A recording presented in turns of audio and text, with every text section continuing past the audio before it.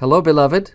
This devotion is for Saturday of the last week of the church year, November 28th, 2020. We begin with our opening versicle. O Lord, open my lips, and my mouth shall declare your praise. Make haste, O God, to deliver me. Make haste to help me, O Lord. Glory be to the Father, and to the Son, and to the Holy Spirit, as it was in the beginning, is now, and will be forever. Amen. Hallelujah. Our psalm for the week is Psalm 95, beginning at verse 1. O come, let us sing to the Lord. Let us make a joyful noise to the rock of our salvation. Let us come into his presence with thanksgiving. Let us make a joyful noise to him with songs of praise. For the Lord is a great God, and a great King above all gods.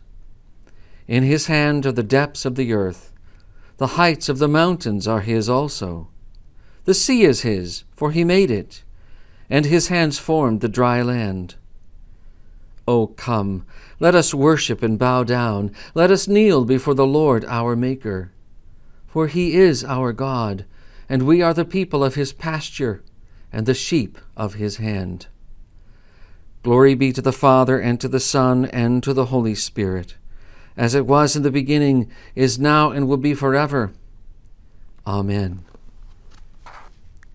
Our hymn for the week is hymn number 532 in Lutheran Service Book, The Head That Once Was Crowned with Thorns. The head that once was crowned with thorns is crowned with glory now. A royal diadem adorns the mighty victor's brow. The highest place that heaven affords is his by right, the King of kings and Lord of lords, and heaven's eternal light.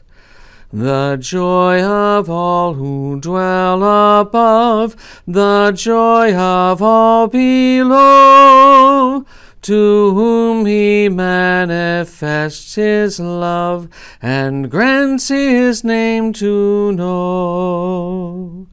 To them the cross with all its shame, with all its grace is given, their name an everlasting name, their joy the joy of heaven. They suffer with their Lord below, they reign with him above, their profit and their joy to know, the mystery of his love.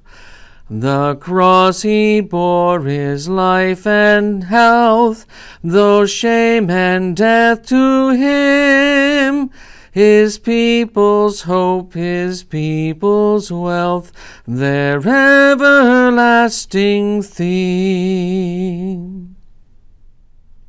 Today's reading is from the prophet Isaiah, the 2nd chapter. The word that Isaiah the son of Amoz saw concerning Judah and Jerusalem. It shall come to pass in the latter days that the mountain of the house of the Lord shall be established as the highest of the mountains, and shall be lifted up above the hills, and all the nations shall flow to it.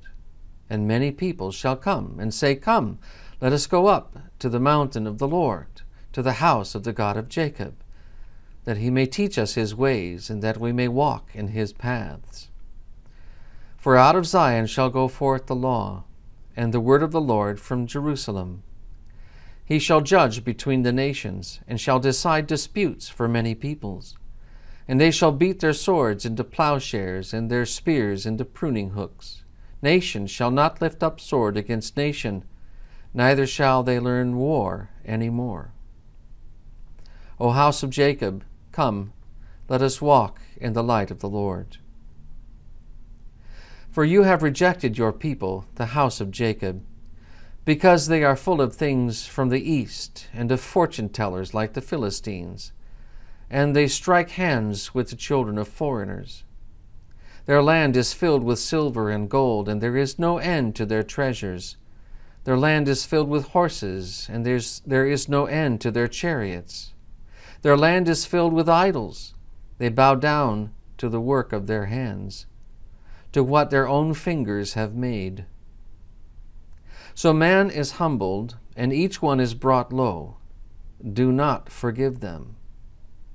Enter into the rock and hide in the dust from before the terror of the Lord and from the splendor of his majesty.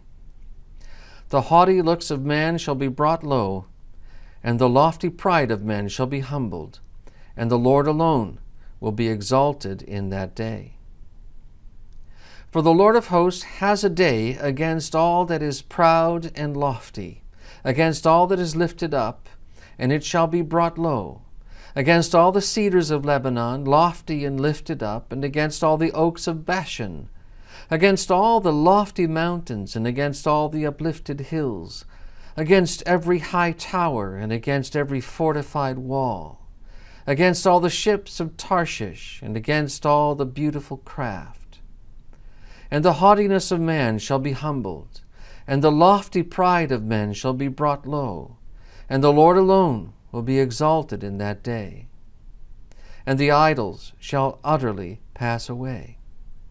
And people shall enter the caves of the rocks, and the holes of the ground, from before the terror of the Lord, and from the splendor of his majesty, when he rises to terrify the earth. In that day, mankind will cast away their idols of silver and their idols of gold, which they made for themselves to worship, to the moles and to the bats, to enter the caverns of the rocks and the clefts of the cliffs. From before the terror of the Lord and from the splendor of his majesty, when he rises to terrify the earth. Stop regarding man, in whose nostrils is breath, for of what account is he? This is the word of the Lord. Thanks be to God. We continue with the Apostles' Creed. I believe in God the Father Almighty, maker of heaven and earth, and in Jesus Christ, his only Son, our Lord, who was conceived by the Holy Spirit, born of the Virgin Mary, suffered under Pontius Pilate, was crucified, died, and was buried. He descended into hell. The third day he rose again from the dead. He ascended into heaven, and sits at the right hand of God the Father Almighty. From thence he will come to judge the living and the dead. I believe in the Holy Spirit, the holy Christian Church, the communion of saints, the forgiveness of sins, the resurrection of the body, and the life everlasting. Amen. Blessed be the Lord God of Israel, for he has visited and redeemed his people, and has raised up a horn of salvation for us in the house of his servant David, as he spoke by the mouth of his holy prophets, who have been since the world began, that we should be saved from our enemies, and from the hand of all who hate us, to perform the mercy promised to our fathers, and to remember his holy covenant, the oath which he swore to our father Abraham, to grant us that we, being delivered from the hand of our enemies, might serve him without fear, in holiness and righteousness before him all the days of our life. Glory be to the Father, and to the Son, and to the Holy Spirit, as it was in the beginning, is now, and will be forever. Amen. Lord, have mercy. Christ, have mercy. Lord, have mercy. Our Father, who art in heaven, hallowed be thy name. Thy kingdom come, thy will be done on earth as it is in heaven. Give us this day our daily bread, and forgive us our trespasses, as we forgive those who trespass against us. And lead us not into temptation, but deliver us from evil. For thine is the kingdom, and the power, and the glory, forever and ever. Amen. Eternal God, merciful Father, you have appointed your Son as judge of the living and the dead. Enable us to wait for the day of his return with our eyes fixed on the kingdom prepared for your own from the foundation of the world. Through Jesus Christ our Lord, who lives and reigns with you in the Holy Spirit, one God, now and forever. Amen. Today we pray for mothers from the prayer book of the Lutheran Liturgical Prayer Brotherhood.